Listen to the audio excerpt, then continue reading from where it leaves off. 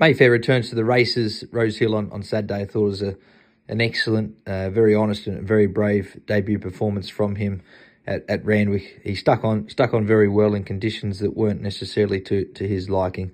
So I think he really enjoyed the improving track at Rose Hill on Saturday. He'll no doubt appreciate just that slight extra distance of the 1,200 metres.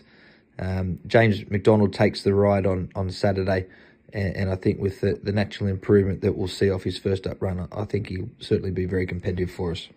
Exceed Perfection is on the quick back up here in the benchmark 72 handicap for the 3-year-olds, just over the 1,500 metres.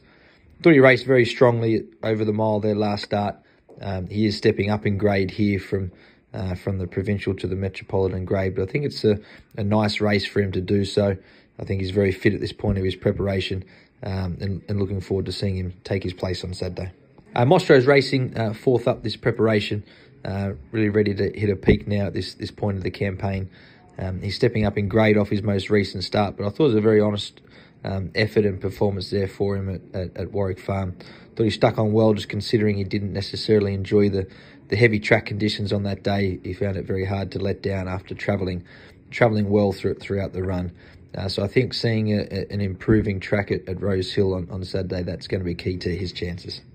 Always Shining's returning to the races on Saturday, and he finds a much more suitable race here, stepping up to the 1,600 metres.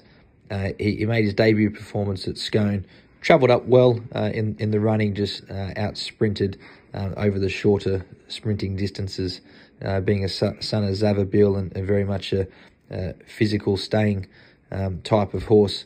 He'll really appreciate getting out in trip here. So I think we can see some sharp improvement from him on Saturday. Satin Shimmer is a filly that I feel has shown nice improvement off the limited form that we've seen from her. She went to the races last preparation and disappointed us, but I feel she's a much stronger filly physically, and she's really matured mentally this preparation.